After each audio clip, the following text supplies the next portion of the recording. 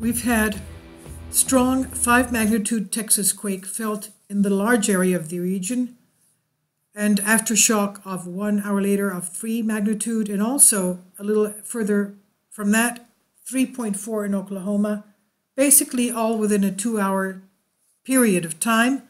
And this is where we have the Baja Plume that's feeding west coast and also going through Utah and into Yellowstone, as you can see right there, that red arm.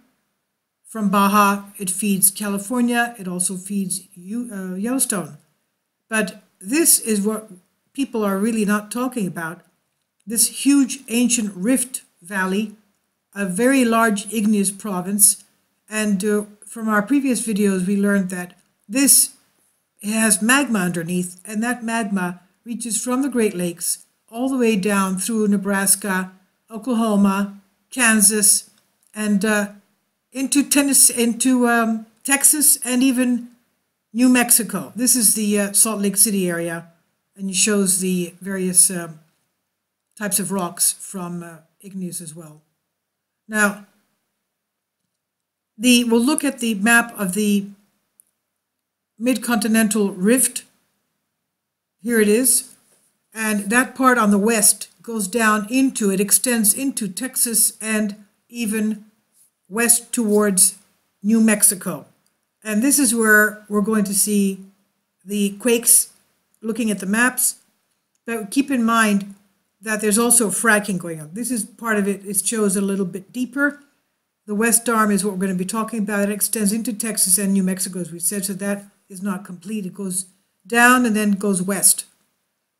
The eastern part of that goes along the New Madrid seismic zone area. So let's take a look at the maps together. This is where we had our 5 magnitude and 3.1 an hour later.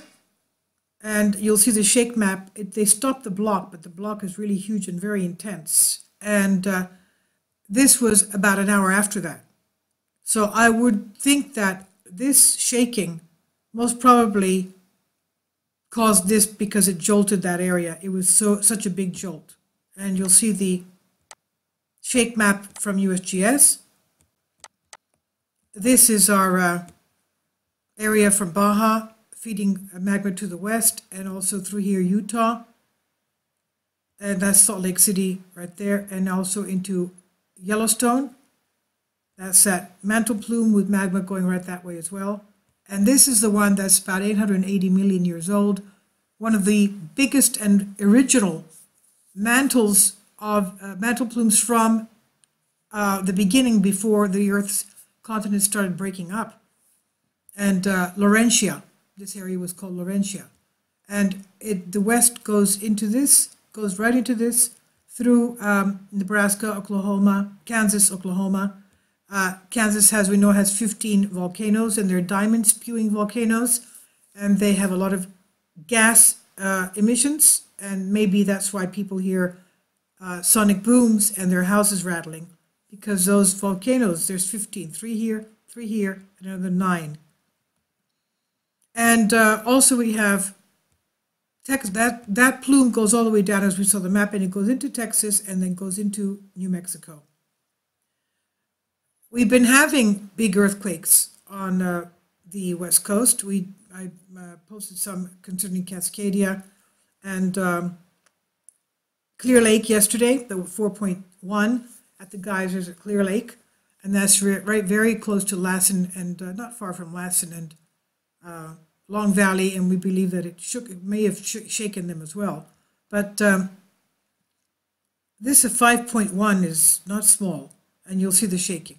Anyway, the Mantle plume the west goes in this way, and that's an area where they have a lot of fracking, as we will see in the map, and the eastern part goes along the Adirondacks as well. This way, at the New Madrid Rift Valley. Seismic zone is actually the Real Foot Rift. It should be called a Rift Valley, and we see an uptick in earthquakes there. Now let's go to our, okay, this is, we just had another one, 3.2. Again, so there's an ongoing swarm there. This is another one, 3.2. Okay, and that's basically every hour. Okay, the original one was at 10, 16, well, 15, 16 UTC. And then we had the other ones. Let's go in, you'll see. Well, it's right on top of the other one. Okay. Anyway, that's 3.2. And after the 5.1, the 5 magnitude, at 16 UTC, exactly 1 hour later, we have the 3.1. And now we have this one. Oh, sorry. Then we had the Utah quake, the Oklahoma quake. Okay. And then we have this one going back. Okay, about 2 hours later, 2 hours after the Oklahoma quake, we have the 3.2. So let's go to our shake map of the 5 magnitude. That's the shake map I have ready for you. You can see the intensity. They stopped the block, unfortunately, but obviously, if you extrapolate, look at it, it's all white from the shaking. Okay, let's go in a little bit more so you can see the intensity. It's hardly, look at that. Okay, look at that. It's everywhere. Okay. And you can see how intense the shaking is. So I would say that it probably shook Oklahoma as well. And it could very well have shaken Utah again. But where is that shaking coming from? A 5 magnitude, is that, do you think, hydro fracking, or is that man-made quake? I would venture to say that, look, they've got a mantle, they've got magma. They've got magma under there. And we've seen a number of quakes, even in Canada, around Lake Michigan, Lake Superior. We've seen upstate New York. We've seen Rhode Island, Boston quakes because of the uptick in the earthquakes on New Madrid area. But we've also seen quakes around here. And now we see the 5. That's very big. And as we know, earthquakes beget more earthquakes.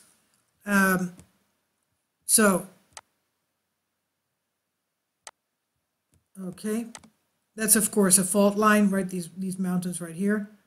And if you extend these shakings, where are they going to go? Okay, this is the San Andreas fault.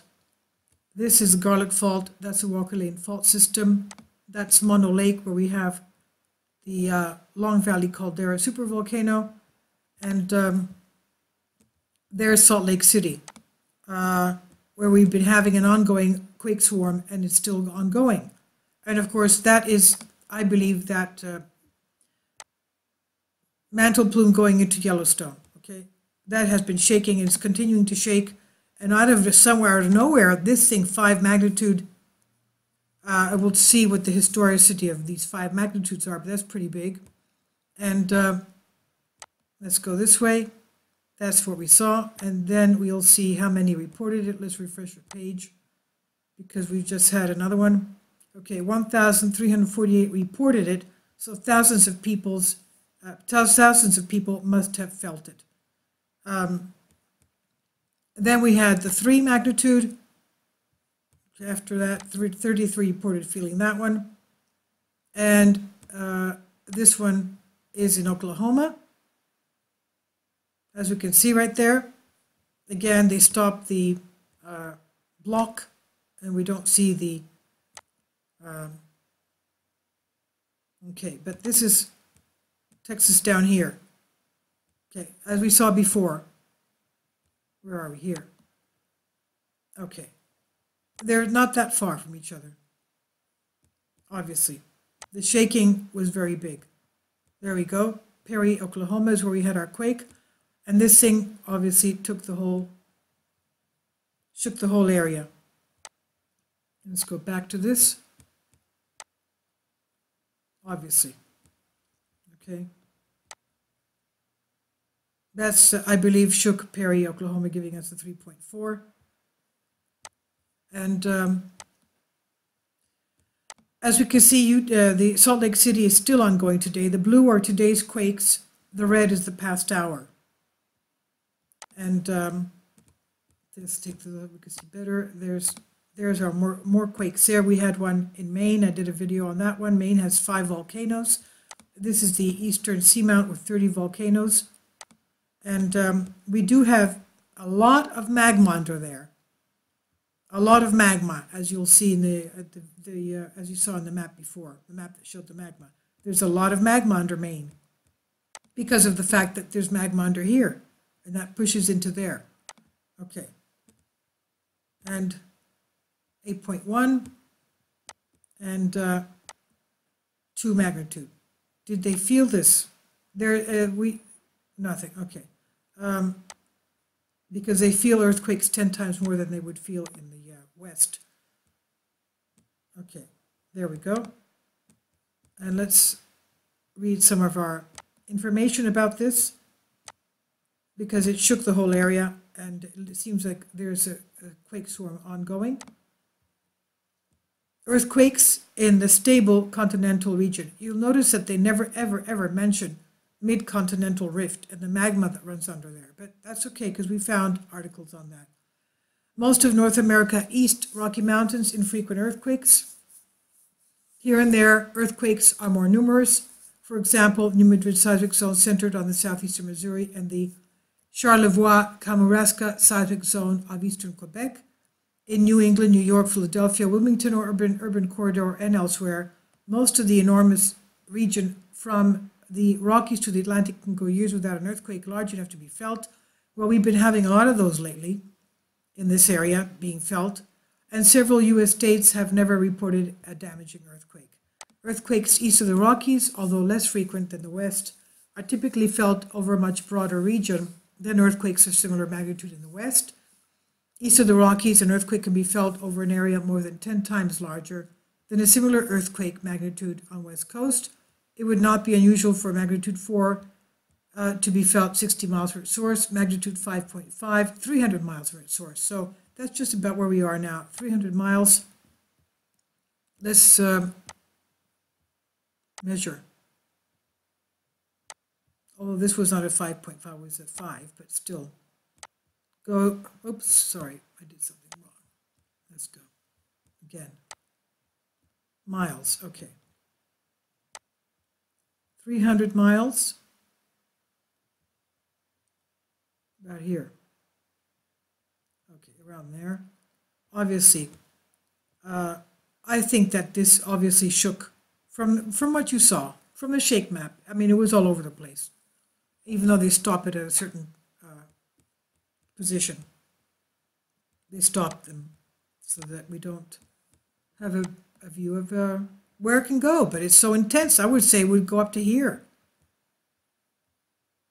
Okay, so all of you there, please be very careful, because it seems that we have, this was a very strong quake, and it seems like the quake swarm is continuing, as you can see, with the latest one being 3.1. The same exact location, so it's a quake swarm. And of course, we have the quake swarm here in Oklahoma City as well. And if we just go into the area, and you can see where I've pinned it, there's a lot of fracking going on, as you can see. Right there. You can even see it now, right there. But even on the mountains, they even have it going on the mountains. Yes. Let's pull in a little bit. There you go. And there we go. And you can see all this. Very barren. But that one is very clear to see. There you go. Okay. They have the tanks there and the water there. One just across the street. Where is it? I saw it. Another one there. Tanks there. So they're all over the place there. But as we said, they have the Mantle plume running there, right through there and into Texas, all the way to turning west then to New Mexico, as we saw. So please be very careful. God bless you and give you boldness and fortitude and a very strong faith, and protect you, provide for you always. Thank you.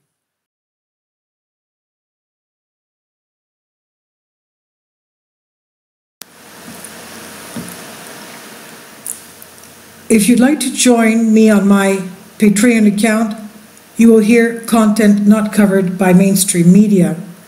These riveting stories will be based on my research, and I will state my opinions and give my personal insight on diverse and controversial subjects and world events not covered by mainstream media, and not supported by YouTube guidelines.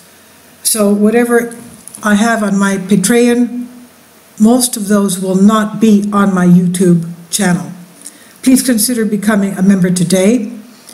More of the most significant and important videos will be on my Patreon channel. Your support helps me to continue my research and keeps this YouTube channel alive.